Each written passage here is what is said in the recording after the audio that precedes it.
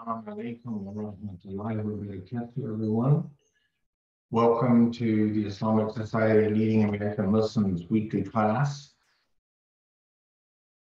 And I don't see any new names on the list, so I won't say welcome to the new folks. Let me make sure everybody's admitted into the classroom. And I will remind everyone of the mission of this organization, which is to establish da'wah. And let me make Mason the co-host. And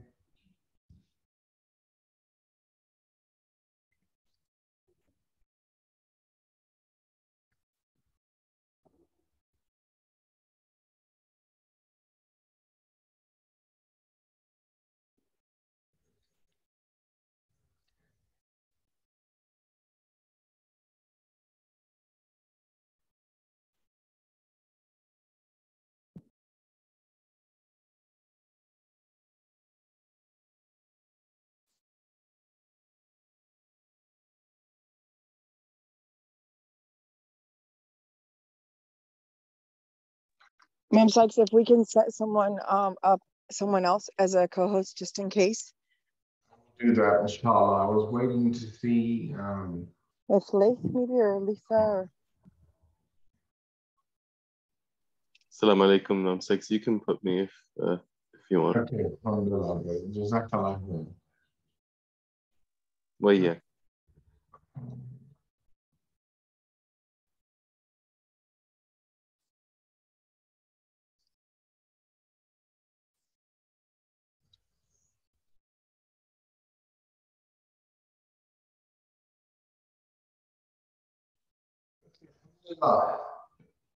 So let me greet all of you. Assalamu alaikum wa rahmatullahi wa barakatuh. It's good to be with you again today. Alhamdulillah. I welcome each and every one of you. I remind myself and you of the vision of this organization. And with that, I share that this week I received an invitation to speak at Advent Health in the medical school there, which I'm looking forward to doing. They have contracted with me to do a speech about the needs of Muslims in the medical field and the inadequacies. So I ask you to pray for me that Allah will give me the best and latest research in that area to speak to them about. But I do want you to know that we continue to look for opportunities to do da'wah, to educate people about the true and peaceful message of Islam, to invite people this way and to educate and empower, which is what we're doing this morning, those people who have already come this way. So let me take a minute to thank all of you for your support. Those of you who continue to support us financially, those of you who volunteer late for uploading the classes, Maysoon and Claudette and Noran and Jessica and all the people that work hard to organize the potlucks and things like this. I just want to thank everybody for your contribution to our organization. We are a family and we do work together to build upon the vision and the mission of this organization. So I would like to ask everyone to continue praying for Sister Ina, who is waiting to have a heart surgery. Please continue to pray for James and Julie and for Wahida's son. Wahida's son is battling with some substance challenges. So we ask you to pray for that family. Let me remind myself and you that February the 1st began the sacred month of Rajab.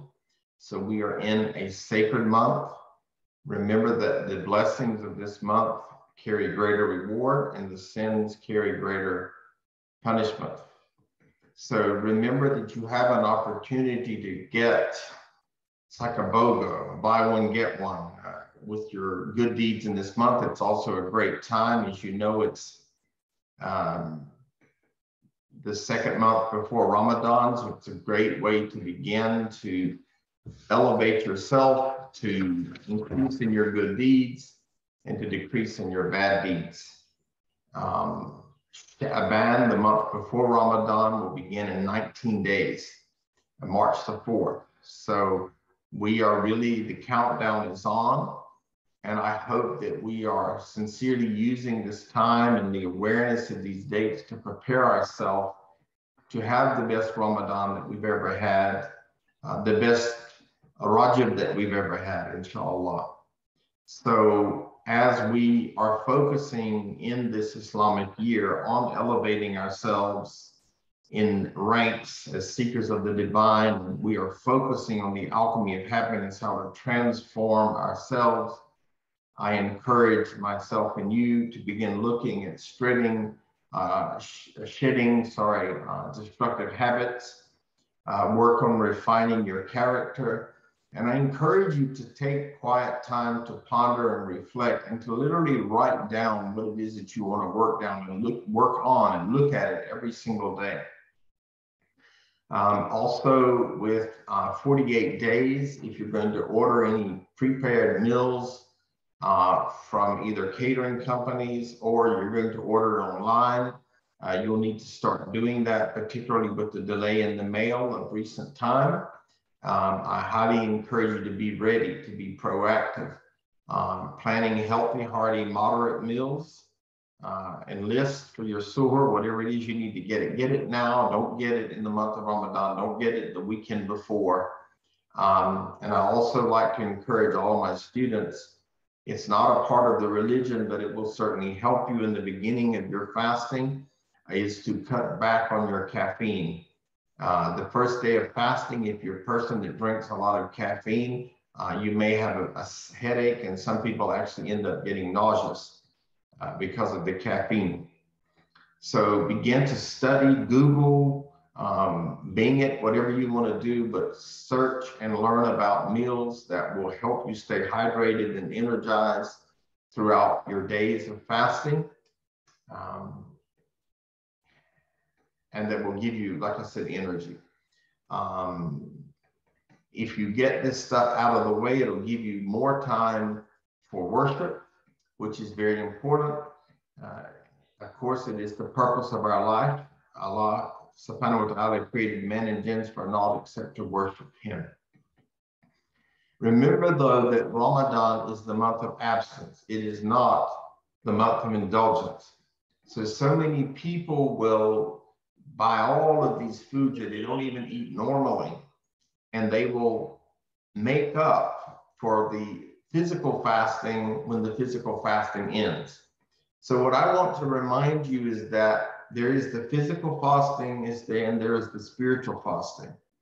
When the sun sets, that might be the end of the physical fasting, but it should not be the end of the spiritual fasting. It should be where we are really focused on how to grow, how to really reap the benefits of the fasting. So if you have children, have them make something to decorate your home, perhaps. Start reading the Quran every day. Perhaps if you have days to make up, now is the time to do it. Don't wait. Make them up on Monday and Thursday. You can get the double reward, the intention for fasting on Monday and Thursday, and the intention for making up your fast. Start increasing your dhikr, your remembrance of Allah. And I ask Allah subhanahu wa ta'ala to prepare our hearts, to make them receptive, to illuminate them, to inspire them, to increase us in ilm, to increase us in knowledge, to increase us in iman, and to elevate our ranks as seekers of the divine in pursuit of the alchemy of happiness.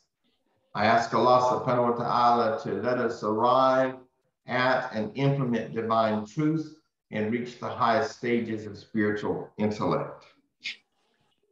And with that, we will begin the lecture for today.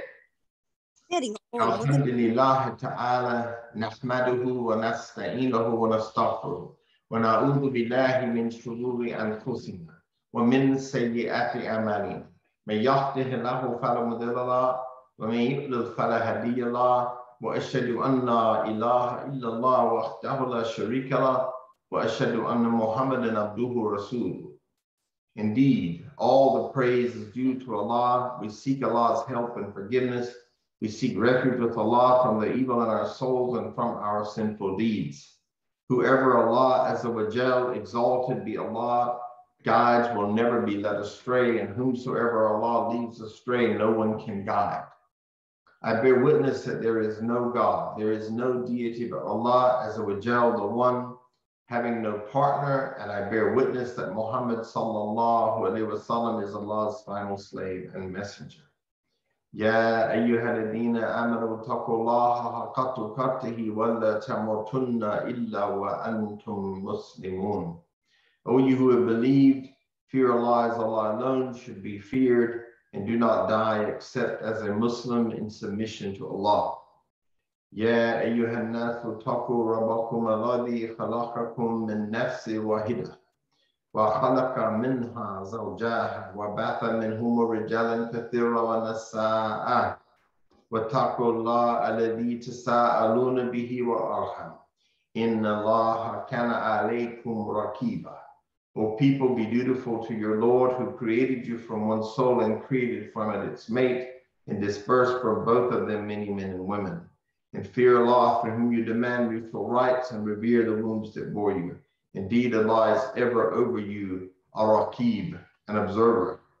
Ya ayyuhalladhina amanu taqullaha wa qulu qawlan sadida yuslih lakum a'malakum wa yaghfir lakum dhunubakum. وَمَن يُطِعِ اللَّهَ وَرَسُولَهُ فَقَدْ فَازَ فَوْزًا عَظِيمًا.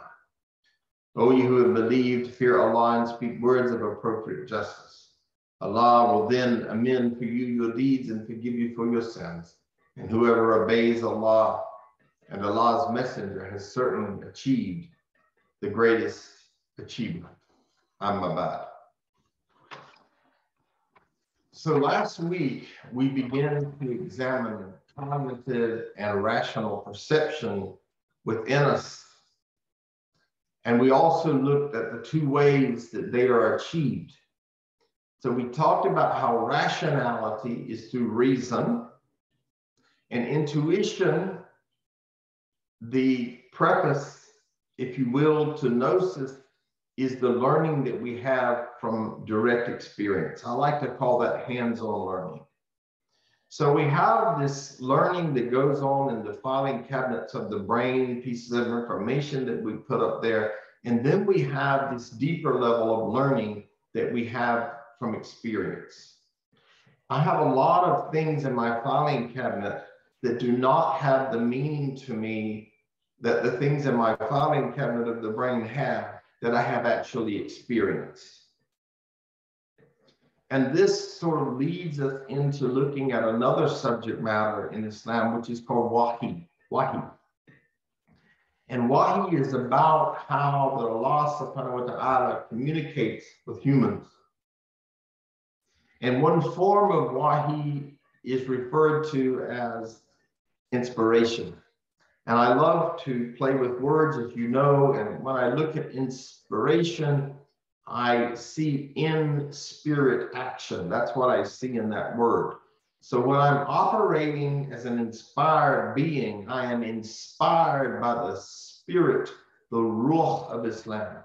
I am inspired by that which I was infused with, the light of Allah, the illumination of Allah, that which Allah has communicated to me. It's sort of like sometimes you will meet other people in other faiths and they'll tell you, God told me. Well, God tells everybody. If you read the Quran or a holy book, one of the divine books, then God is telling you stuff. And Can you go grab my headphones, please? Inspiration, which we also receive, which is part of the unseen. And we'll talk a little bit about that more. The guidance from Allah Azza wa Jal comes through the apostles or messengers of Allah, and they bring with them the scripture of Allah or the message. And it's important to take a deeper look at this because we know that there are Rasuls and there are Nabis. There are those who received a divine revelation, and then there are those who simply promoted, propagated, and taught those divine revelations, but did not receive them. But both of them were receiving wahi. They were receiving inspiration, information, knowledge that came from God to mankind. So in Surah 57, verse 25, we sent before time our apostles with clear signs and sent down with them the book and the balance, al-mizan, of right and wrong, the criterion for right or wrong, that men and women may stand forth in justice. Without the guidance being implemented from Allah, as we see in the world, there is little justice and little balance.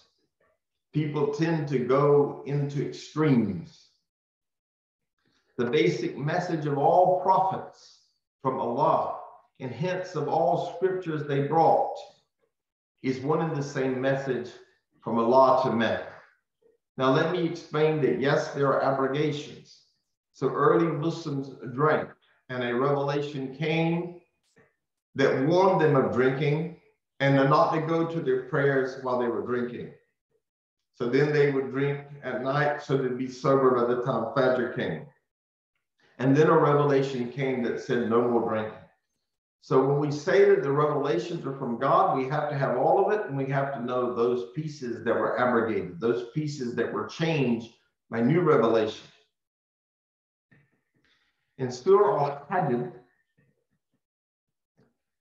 chapter 16 and verse 36, and verily we have raised in every nation a messenger, proclaiming, serve Allah and shun false gods. This is Tawhut. Shun the false idols. The Quran mentions, I believe it's 25 prophets by name: Adam, I.S.L.A.M, Noah, Ibrahim, Abraham, Ismail, Ishaq, Isaac, Lut, was the Yaqub, Yusuf, Joseph, Musa, Moses, Harun, Dawood, David, Suleiman, Solomon, Elias, Yunus, Jonah, Ayub, Zachariah, Yahya was John, Isa was Jesus, Idris was Enoch, Hud, Dhul Kifl, Ezekiel, Shoaib, some say was Jethro in the Bible. There's a dispute about that. Salih, Luqman, Dhul Qarnain, Uzair, and Muhammad. These are mentioned in the Quran. And of course, this does not mean only these have been God's prophets. The Quran is clear that the number of prophets is much larger, and that to each community from among humanity, Allah Azza wa Jal sent a messenger. And the proof of this is in Surah Al-Ghafir, Surah 40, verse 78. We did aforetime send apostles before thee. Of them, there are some whose story we have related to thee, and some whose stories we have not related to thee. To every people in Surah Yunus, this is the word Yunus is the name for Jonah. Surah 10, verse 47, to every people was sent an apostle. Now, there is a weak hadith that says 124,000. And sometimes you'll hear this quoted, but this hadith happens to be very weak. But there are many. The Quran mentions the following revelations as well. And the people that follow those were considered Binis, people of the book.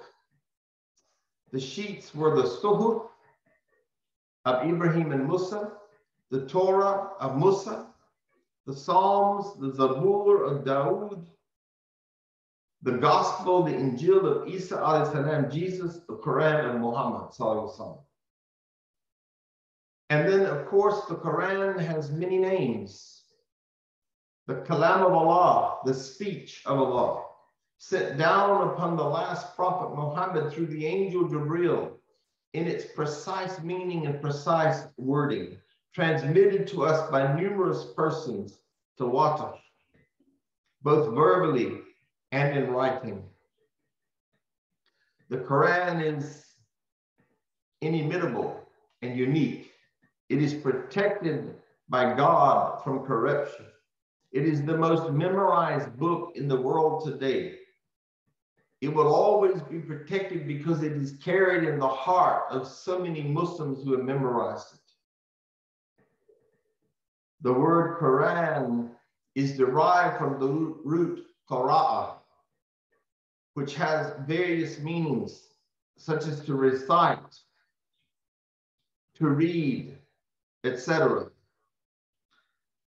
Quran itself is a verbal noun and hence means the reading or recitation. As used in the Quran itself, the word refers to the revelation from Allah in the broad sense and is not always restricted to the written form in the shape of a book, as we have it before us today. However, it does mean revelation to Muhammad sallallahu alaihi wasallam alone. For revelation to the other prophets have been referred to by different names, such as the Torah, the Injil, Kitab, etc. The revelation from Allah to the Prophet Muhammad sallallahu alaihi wasallam is referred to in the Quran itself by the name Quran, recitation, as well as by other names, the Furqan, the criterion in Surah Al-Furqan, Surah 25, verse 1. Tanzil means sent down. In Ash-Shura, Surah 26, verse 192, it is referred to in Al-Hijr, Surah 15, verse 9 is dhikr, and it is referred to in Surah Al-Anbiya, Surah 21, verse 10 as kitab. There are other references to the Quran, such as Nur, light, Huda, guidance, Rahma, mercy, Majid, glorious, Mubarak, blessed, Bashir, announcement or announcer or tidings, Nadir, warner, etc. All these names reflect one of the various aspects of the revealed word of Allah. And this takes us into that meaning again of Wahi. And the scholars give us 8 forms of Wahi, and we won't go over them today. But the word Wahi, or inspiration from Allah, comes from the word Awha, from which Wahi is derived. And it occurs in several shades of meaning in the Quran, each of them indicating the main underlying idea of inspiration, directing or guiding someone. The self-reproaching soul reminds you of knowledge that you have of the Quran or a hadith that the Prophet ﷺ recorded, and then they become a guide to you. This is proof that cognitive and rational perception can operate without any sensible impressions based on the 5 senses. So what do I mean by that? What I mean by that is, though much of our learning is what we experience with our 5 senses, and therefore it is sensible, there is a knowledge out there that doesn't necessarily make sense because it talks about things that we cannot see, things that we cannot hear, things that we cannot touch. But this is the best knowledge to have. This is the knowledge that will be most fruitful in the hereafter. The experience of what that knowledge addresses. So there is learning outside of the 5 senses. There is learning through internal cognitive deduction. And finally, there is inspirational learning. And for all of these, the motivating force is willpower. So I am inspired by the essence of Islam. I study all of the verses that have one particular word in it. And I look for how is it applied in the world at that time. When were these lessons used? And this is referred to as the asbab an-nuzul, the reason and occasion of revelation. And we look to these reasons and we make comparisons and we are inspired by these stories. And so since that will is the final piece of an act, we ask ourselves the question, will it be my will or Allah's will? Now, conscience and willpower are referred to as the practical intellect because it means what we practice. If you think about practical intellect, it is what I practice on a daily basis. And it's manifested by what I will to do and by what's in my conscience. And as the final point in an act, the practical intellect receives and illuminates ideas that come from our mind or our imagination or our heart, and it makes the decision to act. That is the final point. All of this stuff is going on, and then we say, what am I going to do?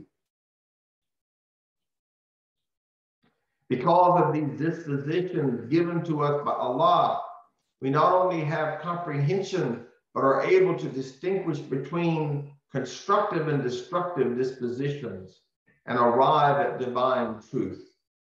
We are able, through the revelation, through the examples of various prophets, to understand what is a constructive disposition and what is a destructive disposition. And then reason is used when our intellect ponders and considers material things, and understanding is used to comprehend spiritual truths. So we reason about what we do in the world with material things. And let me warn you that when you see the word reason, that means I can justify, I can intellectualize, I can rationalize why I am doing what I want to do instead of what Allah wants me to do.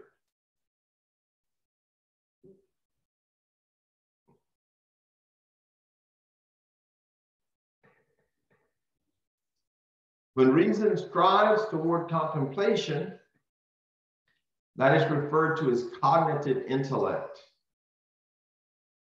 When it seeks the positive and finds that it goes forward to the will in order that we may follow the positive or flee from the negative, that we can perhaps find out something that will protect us or something that might bring us comfort. And then we have to be careful, because then am I serving the nafs or am I serving Allah? And then from all of these deliberations, then there is that final act. And that is where life habits are developed. We move from the contemplation, the rationalization, the practicalness, to action.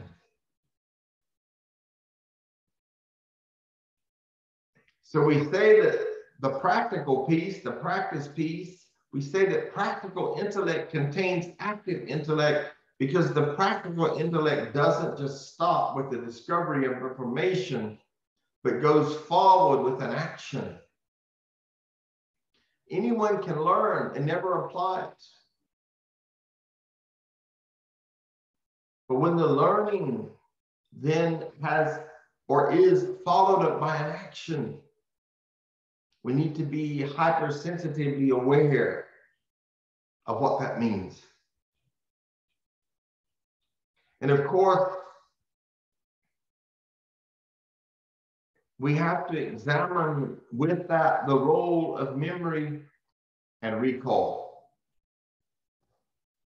And I want to pause a minute to talk about memory integration.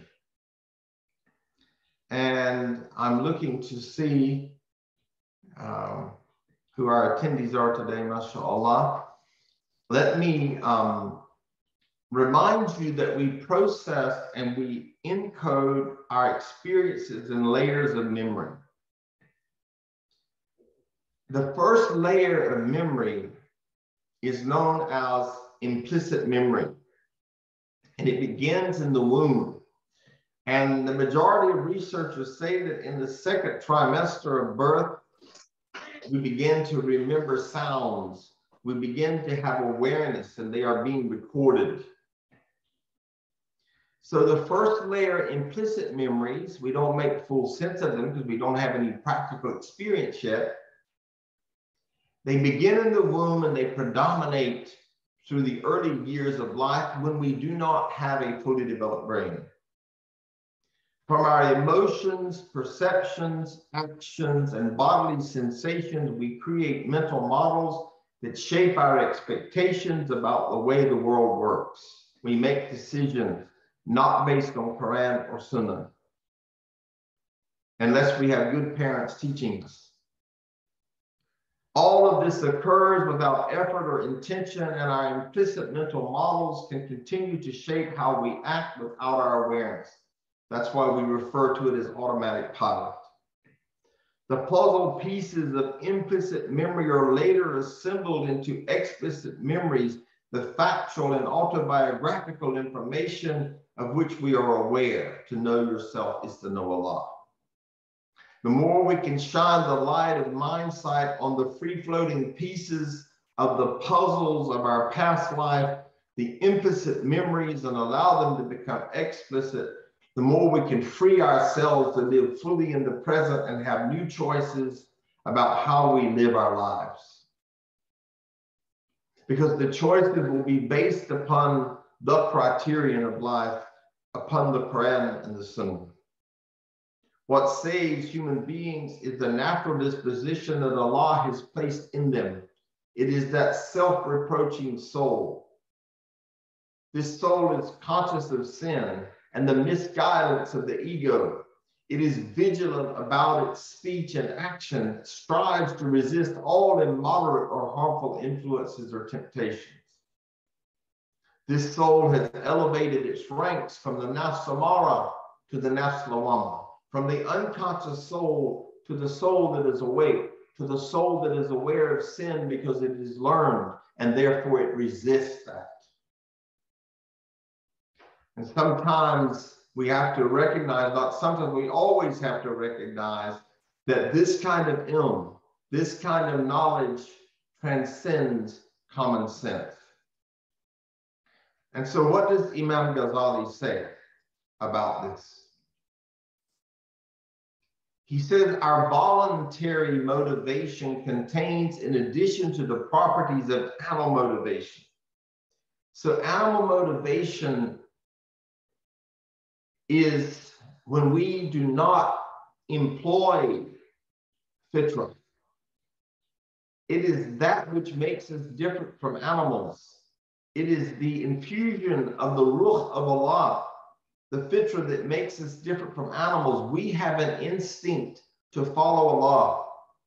Animals have an instinct to just follow their nature.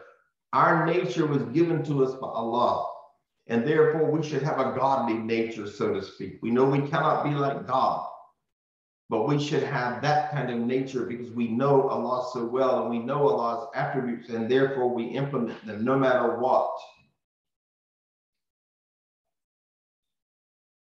Our voluntary motivation contains, in addition to the properties of animal motivation, free will. When an animal is in heat, the animal cannot resist. They will cry and make noises like you can't believe, because they are driven the way that Allah created them. As a matter of fact, we have to put animals, when they're in heat, in pens because we know that they cannot control themselves. They don't have that will. And this will, my beloved brothers and sisters, I want you to frame it like this. However you have felt about will before, I want you to erase that and adopt this. That free will is the highest form of motivation.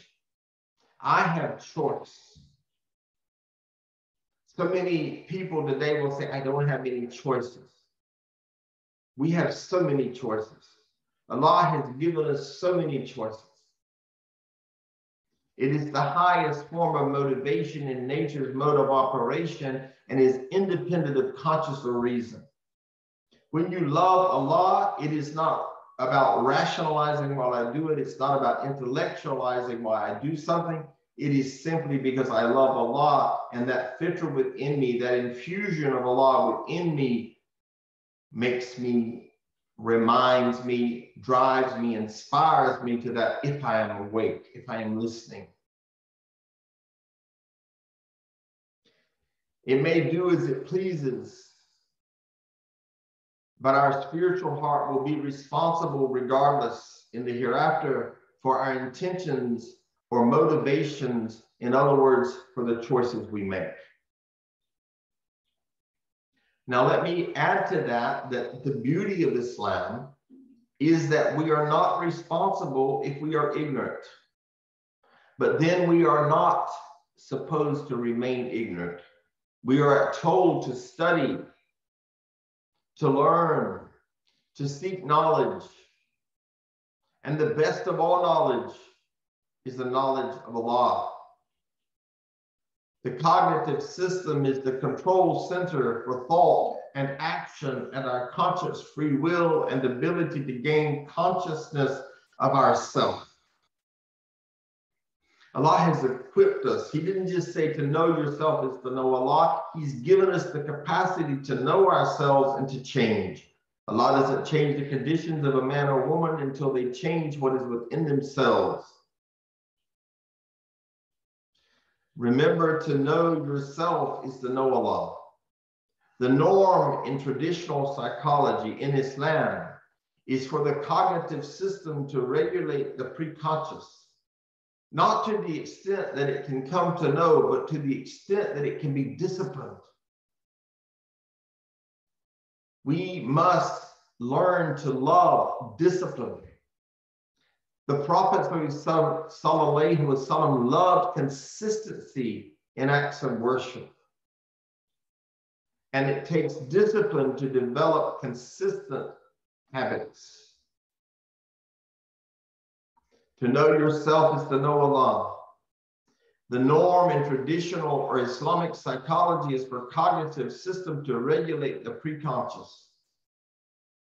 behavioral and unconscious affective natural dispositions known as fitra, by keeping them in a state of equilibrium or moderation in terms of the straight path. So if I am wanting to know what to do, if I defer, if I am confused about something, if I look to the Quran and the Sunnah, I will have the right answer that will keep me in balance, that will give me equilibrium. And when I'm at equilibrium, I'm not insecure. I'm secure, I'm confident, I'm safe. We see here that practical intellect is about what we practice.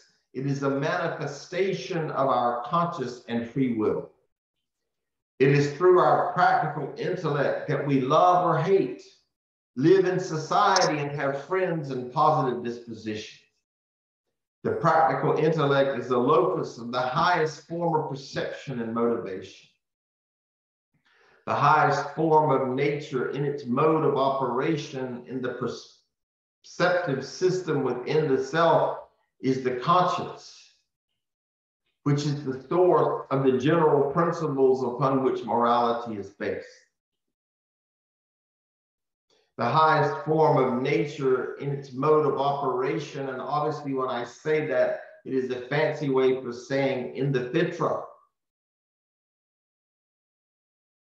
is the voluntary and motivational system is choice or free will. It receives sensible and cognitive stimuli from the external and internal senses.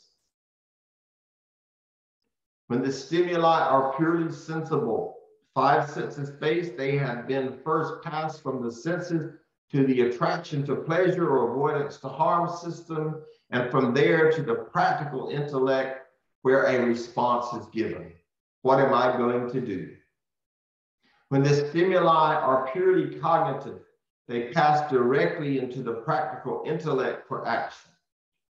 When the stimuli are both sensible and cognitive, the practical intellect is the locus of operation for deliberation and the production of some action, including human arts and sciences. The practical intellect contains the cognitive intellect, and the latter develops in 4 stages. There are 4 stages in the acquiring of the cognitive intellect, which is held in preparedness within the practical intellect, that which we practice. And each one of these is called an intellect. Once the practical intellect acquires these intellects, by completing the perfection of nature in its mode of operation within the self, that is when the self is centered, the practical intellect then operates through the active intellect. And the 4 stages that Imam Al-Ghazali refers to is potential, habitual, active, and acquired intellects. What will we acquire? How will we be active? What will our habits be, and what is potential? And let me speak to, if I may, potential and what Allah has said about potential. Potential means having or showing the capacity to become or develop into something in the future. It usually refers to latent qualities or abilities that may be developed and lead to future success or usefulness. Allah subhanahu wa ta'ala equipped us with fitra. He equipped us with this quality, this ability to be connected to Allah.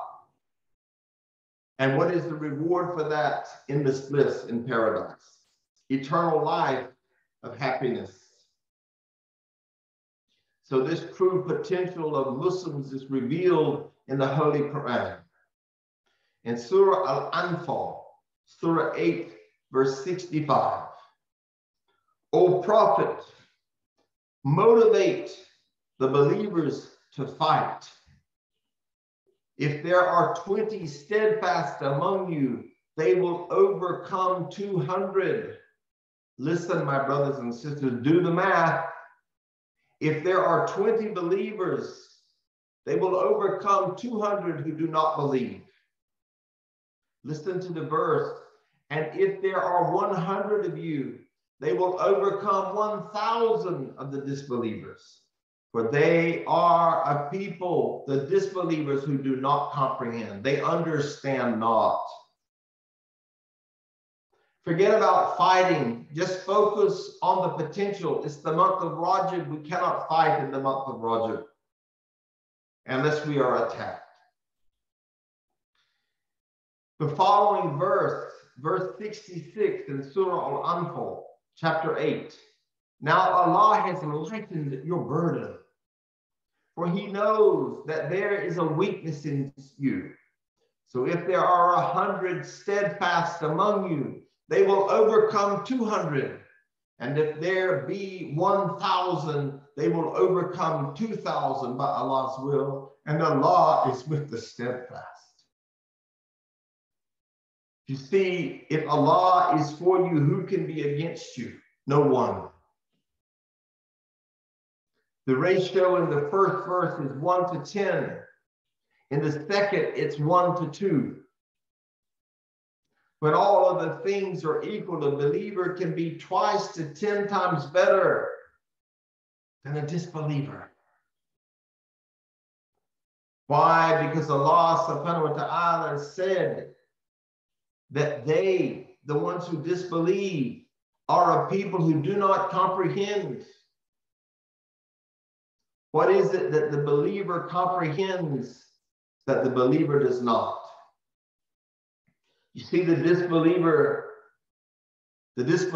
don't believe in the hereafter. So they hold on to their life on earth. And they rely entirely on their own preparation and their own strength. And they believe that whatever they do is from themselves. The Muslim knows, La hawla wa la quwwata illa billah. There is no movement, there is no might except Allah Azza wa Jal. On the other hand, life on earth is just a passage for believers. It's the marathon testing ground. They get rewarded no matter the outcome of the battle. Plus, their reliance, tawakkul, is not only on their preparation and strength, but it is upon their owner, their Lord, their Rabb, Allah subhanahu wa ta'ala. The condition to unlock this potential, my beloved brothers and sisters, is to be steadfast. Steadfast and unmovable in your prayers. Steadfast and unmovable in your fasting. Steadfast and unmovable in your dhikr. Steadfast and unmovable when you pay zakat. And what makes the balance shift in favor of the believers is the power of faith, the power of Iman. So I asked myself and you the question, how can we apply this teaching in our daily life and hope to unlock a similar potential? And I say to you, my beloved brothers and sisters, that there are two types of work that we need to do. We need to catch up on others that have this similar knowledge, and we need to strengthen our faith. Allah Azza wa Jal has given us, according to Al-Waqidi, 124,000 messengers, but 25 from the Quran. Imagine Muslims showing up to the battlefield today with wooden sticks. No matter how much their faith, they would lose. And this is a problem because oftentimes new converts will find the most rigid follower of Islam. One, if it says that they drove camels, they don't drive cars, they will just have a camel. Well, rock up at a Fortune 500 job and with your camel and see how long you keep the job. See what they do when you arrive at the parking lot. So Allah gave us wisdom and hikmah. Even the Prophet in battles hired non-Muslim engineers to help to know what to do. Didn't limit in knowledge to just the most rigid, strict believer. For winning, it is better to have the same equipment. The same principle allowed Islamic civilization to flourish. The golden age started with a massive movement of translation. The great scholars of Islam studied other civilizations. They studied what they had and how they did things. And by doing so, they did not only catch up with the rest of the world, but they surpassed the world in medicine and many of the sciences. And what has happened to us today, that has ceased. And let me speak a moment to that second part. And the second part is about strengthening our faith. The reason that I teach, and maybe it sounds repetitive sometimes, is because I know that this kind of knowledge will strengthen your faith, that steadfast practice will strengthen your faith. And I am not talking, my beloved brothers and sisters, about rituals and obligations and prohibitions. I am talking about knowing Allah subhanahu wa ta'ala. Because we know that in the authentic hadith, it says that we will find Allah the way we know Allah. And so I need to know a lot about Allah.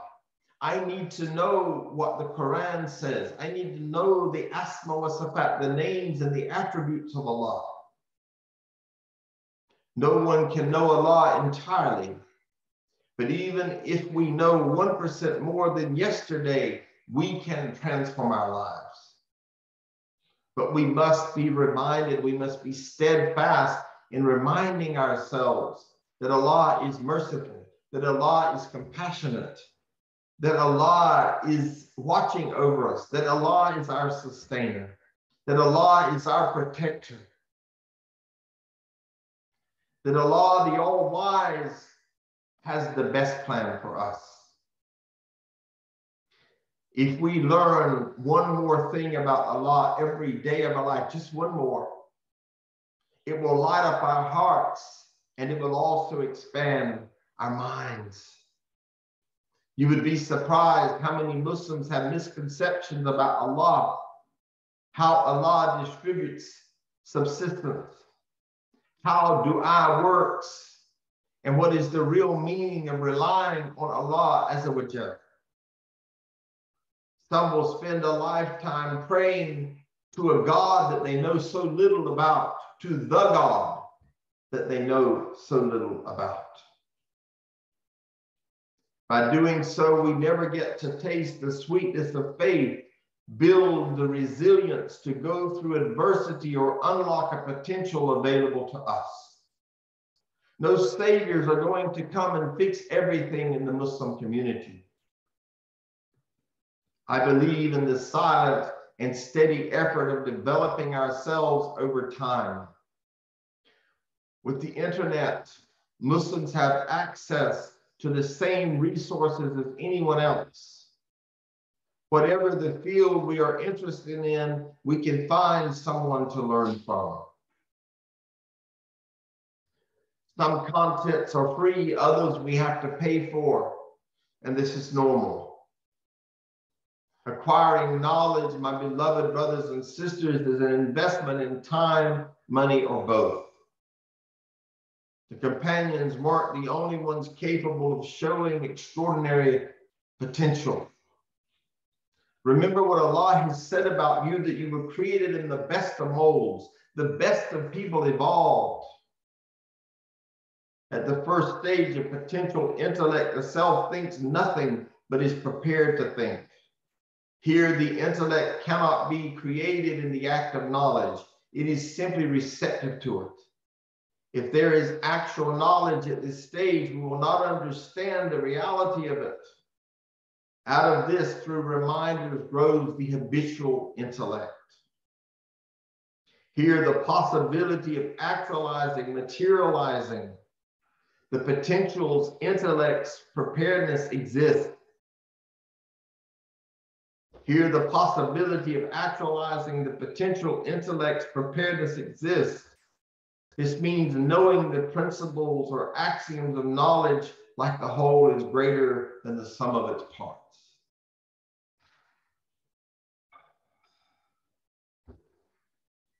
Inshallah, next week I will begin to talk about the active intellect. But we'll stop here today, focusing on, inshallah, how we will think and how we will practice and what will our habits be.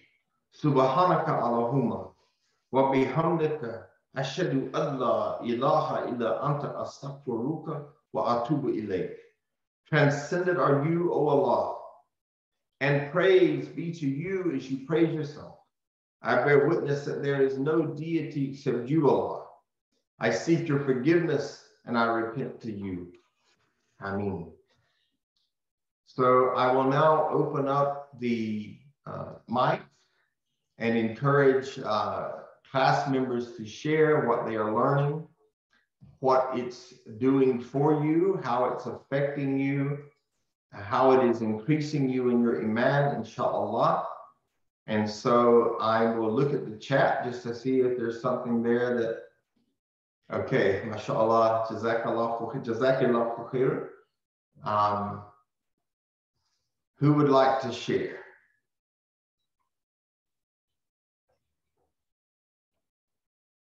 Assalamu alaikum, Imam Sykes. It's Doug. How are you? Amazing class as usual. I may share a little more later on just the content of the class itself. However, before I forget, can you share the date and time and location of the Advent Health talk you'll be giving? I will do that. I'll have Naran send it out. It will not be open to the public. It's only open for physicians actually in residency. I will be speaking to the residency program. But I will find out if we can record that. And if so, I will absolutely share it with the family. But this is a a paid speech that I will be doing. Obviously, all the money goes to the organization. And I ask you Yes. to pray that Okay. Allah will enhance me in knowledge. And what I will do is I will ask the coordinator if I can invite a few people. I'll do that. Well, Miko was really, being an employee of Advent Health, maybe she can pull some strings and sneak in the back row anyway. But